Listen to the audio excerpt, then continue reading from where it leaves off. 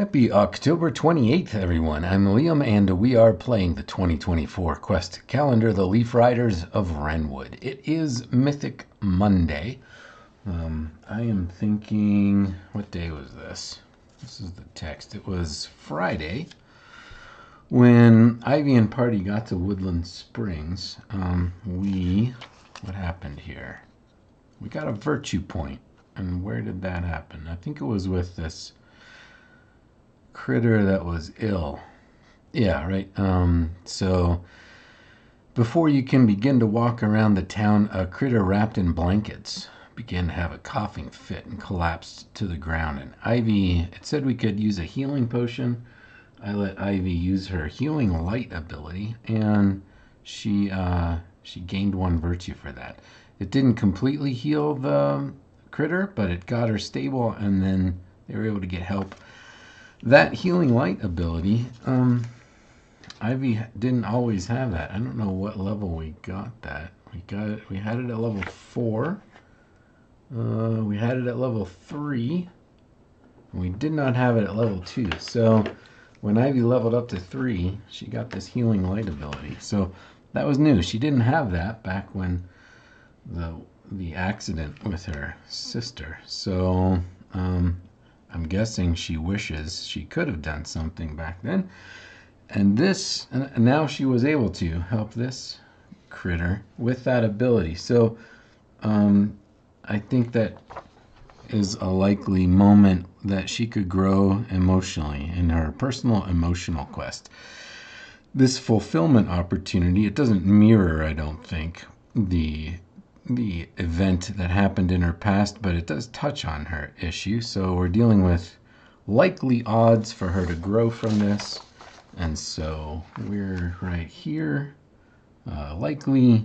So we're going to roll 2 10-sided die. If I can find my tenors. So here we go. Does Ivy grow? We get a 1, 14. That's a yes. It's almost an exceptional yes. So it's a pretty powerful experience. It's a yes. That means she gains 1 point towards her fulfillment of this personal emotional quest. That takes her to 7 of 12 on that progress, which is great. So now we interpret what that means. I think that's just it. She realizes, she heals this critter, and then she realizes what she did, and she realizes if she'd been able to do this back then with her sister, maybe it would have, her sister wouldn't have lost the ability to fly. And Ivy perceives this, that could go either way, right? She could feel really guilty about that, but in this moment, I think Ivy realizes she has grown, and though she can't go back and change things, she knows that going forward, she can make a difference. And that's that. So, flashback concluded. When last we played, Ivy was approached by some adventurers who offered to join our party for a fee. We decided to stick with our party as is, and that is where we left things. So let's see what adventure is on the calendar for us today.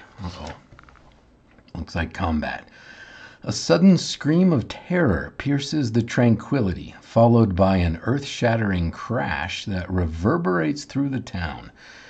You turn toward the source of the commotion and are met with a horrifying spectacle. Distorted and grotesque monsters are mercilessly tearing through the peaceful streets, leaving chaos in their wake.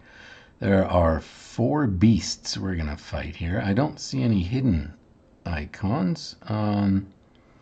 Looks like normal combat, attack, damage, and defense.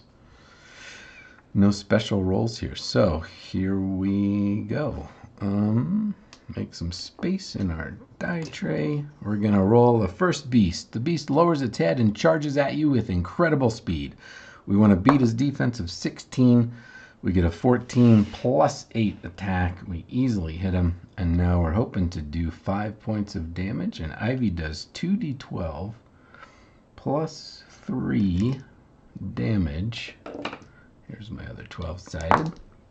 Oh my goodness. 17 plus 3 is 20. We take out the first beast pretty easily.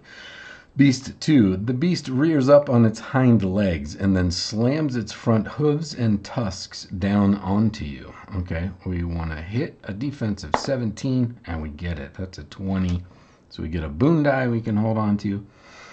We're open to do 16 points of damage, and we get a 19 plus 3's 20. That's another beast down easily. Beast 3. Oh, he's got a defense of 19. That's pretty impressive.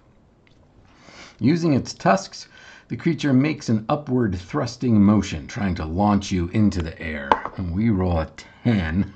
Plus 8 attack is 18. If we can get one more point, and I think we can easily do that. Ivy has Radiant Blast. I think we'll go ahead and use a Surge. What do we need? 1 point? Yeah. So we don't even really need to roll this, but we will. We use 1 Surge.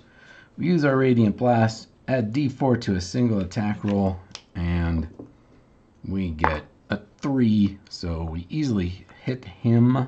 Beast 3, 16 health. So 9 plus 5 is 14, plus 3 is 17. We take out beast number 3. Last but not least, beast 4. The creature swings its head from side to side, slashing its sharp tusks horizontally in an attempt to catch you in a deadly arc. Okay. He's got a defense of 16. We get a 2. Okay. We miss this guy. So we want to defend against his attack of 15, and we get 17. Easily defend, meaning we take 2 points of damage instead of we would have taken 4. So that takes us down to 29 health from 31. And what's it say here? If you did not kill all the beasts, they take off running and flee the town. So we killed 3, 1 runs away. If you killed 3 enemies, collect D4 plus 1 amber. That's a 4 plus 1 is 5. That takes us to 67 amber. 67. And what else here? The town slowly emerges from safety and inspects the mess. In its dying breath, one of the beasts slowly transforms into an innocent creature. Oh no. A family of warthogs looks on in terror as they recognize their missing son. Oh my goodness. Well, that's...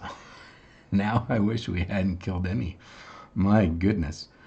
Okay, so that's the mystery of the missing warthog and his friends solved, I suppose. Although we don't know what caused them to go insane here and become unrecognizable. So maybe we'll find that out tomorrow, because that, my friends, is October 28th. So we shall say goodbye for now and visit Ivy and Friends again tomorrow. I hope you'll join us. Thanks for watching.